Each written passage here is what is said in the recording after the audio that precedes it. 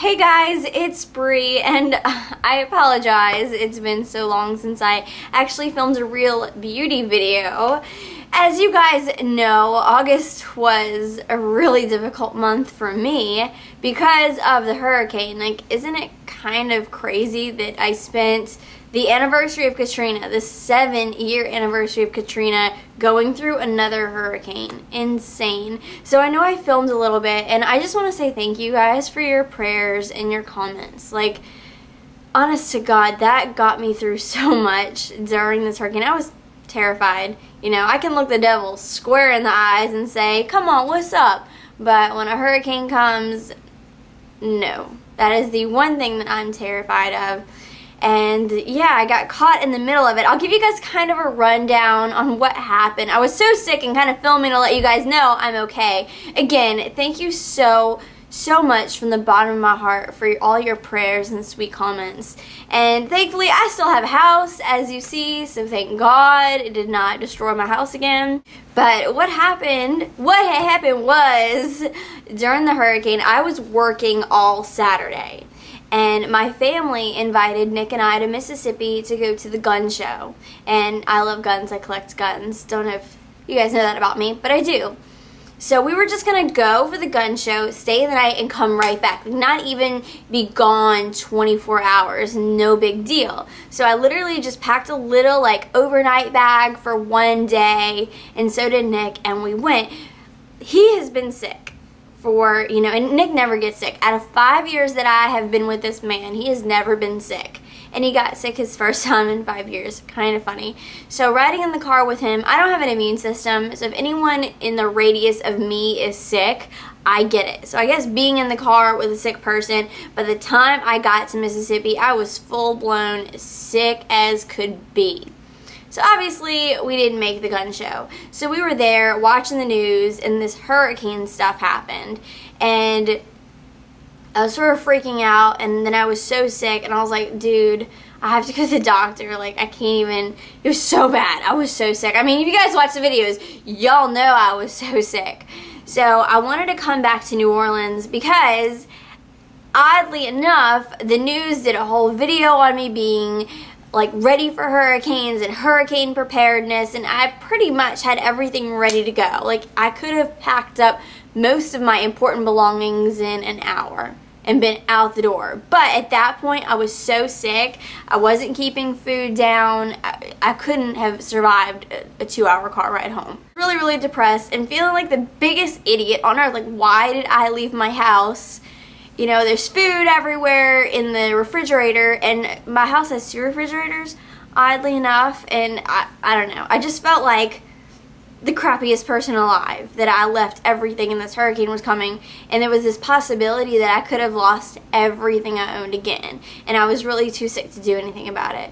And I went to 2 different doctors, and the first doctor didn't give me the right medication, so I went through like 2 rounds of antibiotics. It was so bad. I'm better now. Not 100%. Like, I took Dayquil this morning because I'm still sick. And it's been, what, 3 weeks now?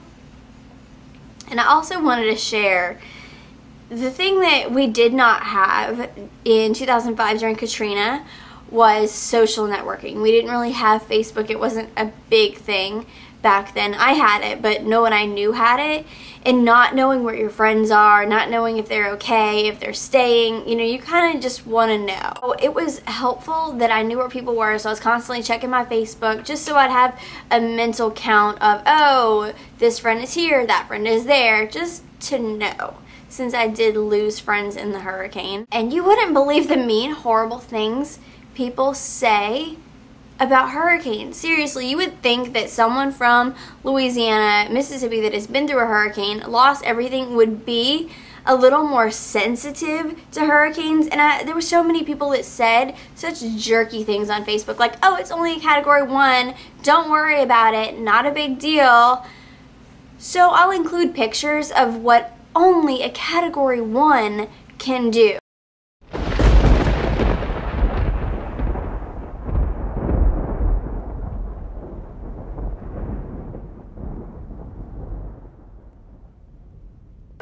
And the person that actually said that lost everything in Katrina. So grow up. Hurricanes are a big deal. So this is a direct quote from one of my friends on Facebook. What category is this hurricane? 1, 2, that's it. I'm ashamed of you all. Don't you for 1 second think that I wouldn't be doing the exact same thing for this hurricane if I lived there, which is absolutely nothing. And then he went on to say, you people have lost your minds. No one can evacuate here unless it is a 3.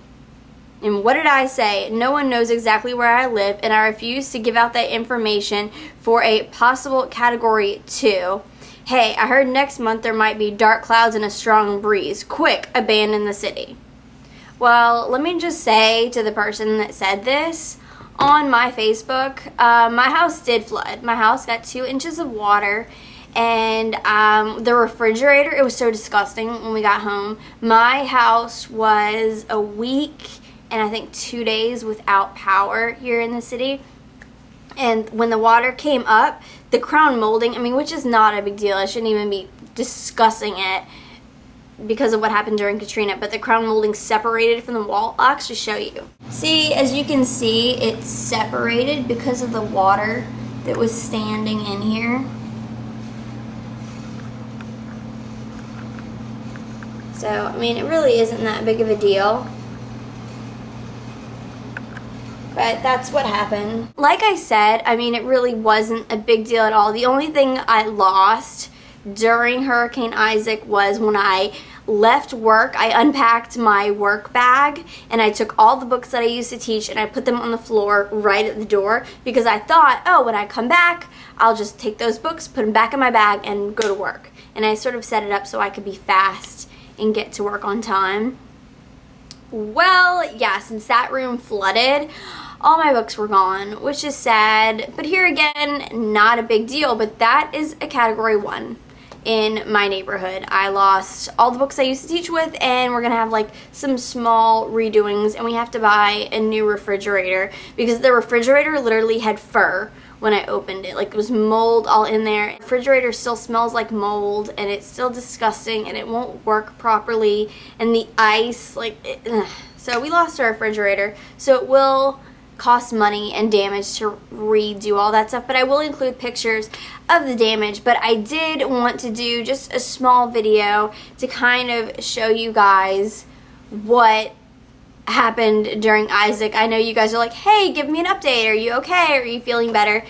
I'm feeling better. Back in my house. My life is back to normal, thank God. And again, thank you for all of your prayers and comments. I really do appreciate it. This is an update video. The next video will be my August favorite, so stay tuned. I'm just going to make it kind of one video, but upload it in 2 parts. So thanks for watching. If you wanted to know an update on Isaac, rate, comment, subscribe below.